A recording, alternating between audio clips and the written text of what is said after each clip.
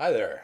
We're back again, and this time we're going to learn how to make a more complex table. And I'm going to do this over the course of several different shorter videos so you can get a better idea of how each component works. Remember, anytime that you want to, you can stop the video and replay the part that you would like to see again. So don't forget to do that when you feel it's necessary. So what we're going to do today is create a table that will reflect the positions of the two presidential candidates on their positions related to taxes. And we're going to create a table that's going to be able to include a picture of each of them as well as their positions on that issue. And we're going to start off by creating a table.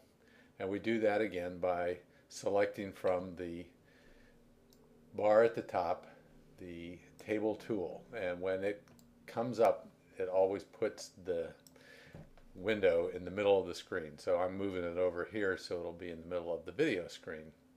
And right now it's set to default to 3 rows by 3 columns with a table width of 400 pixels. And for right now we're going to accept that as it is so that we can go forward. And these can always be modified later, and in other videos I'll show you how to do that. As I've indicated before, whenever you are doing a table, you should give it a caption. This is for accessibility issues, those who are visually impaired. So I'm going to put in table of presidential positions on taxes, which is what our table is going to be. And a short summary will be something simple like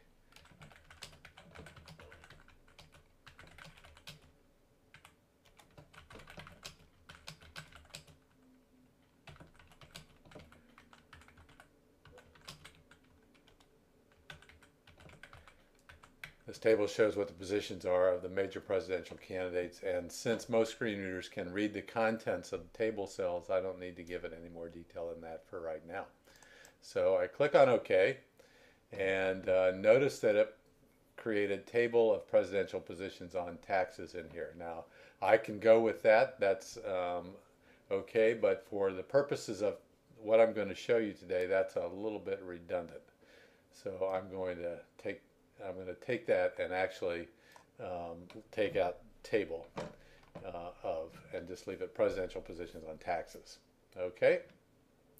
So what we want to do is to put in the 2 rightmost columns, we're going to enter in what their positions are. And we're going to start off, actually, I'm going to show you later on how you can go about putting their photographs in. So we're going to leave this top row available, this row here, for their photographs. The next 2 rows are going to have their names. So I'm going to put John McCain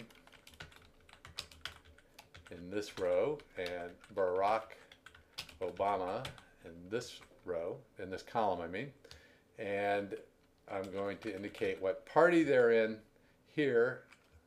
John McCain represents the Republican Party and Barack Obama is a Democrat.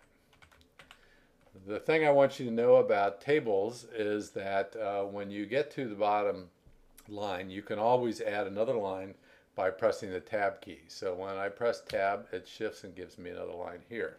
And what I'm going to indicate here is what their position is on taxes. And then I will enter in the information that I got from the John McCain for President website. I'm just going to simply copy and paste it in here. And in this one, I'm going to do the same thing for Barack Obama's position on taxes. And click here, and I've copied and now I'm pasting it.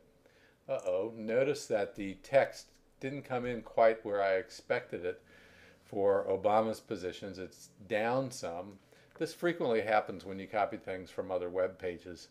It will not necessarily be, it will carry extra characters in it, which may cause it to be formatted differently. So I'm going to go down now to the property inspector at the bottom, and where it indicates vertical, I'm going to make sure that it goes to the top. So notice that it repositions it to the top. Also, the same thing happened with taxes, and I really want it to be at the top as well. So while I'm down here, I'm going to reposition it to the top.